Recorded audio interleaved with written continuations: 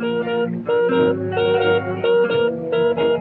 I'm Lila, and my friends and I have a club called the Portland Picnic Society. My name is Andrea, and I brought homemade crackers with smoked salmon and pickled red cabbage.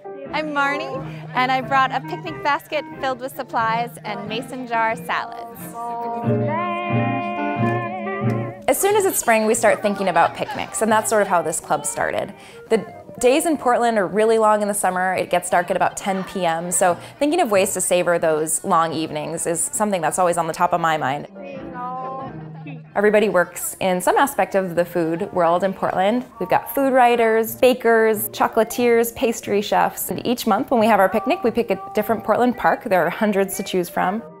Everyone comes with a dish to share, and then they come with their glass, their plate, and their fork, and everyone leaves with that too. So that's a really nice aspect of it.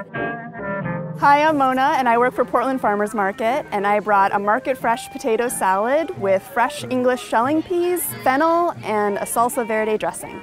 I'm Alexis, and I brought pork rillette and pork liver mousse along with some market peaches.